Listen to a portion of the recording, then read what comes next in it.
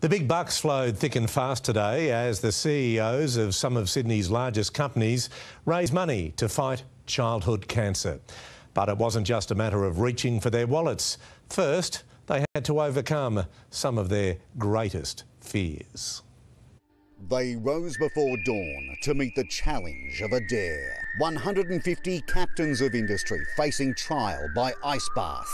Well, I can't feel my feet right now. Glass. How did it feel on your feet? Crunchy. Snake.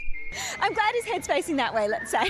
And most terrifying of all, circuit fitness. Raising monies for the Children's Cancer Institute. You know, when I was a kid, if you got cancer, it would have been a death sentence. Started by parents of children with cancer in the 70s. The Institute now producing world-leading personalised therapies, finding the right drugs for the right child with the right cancer. With a far better chance of getting a better outcome than just taking something off the shelf.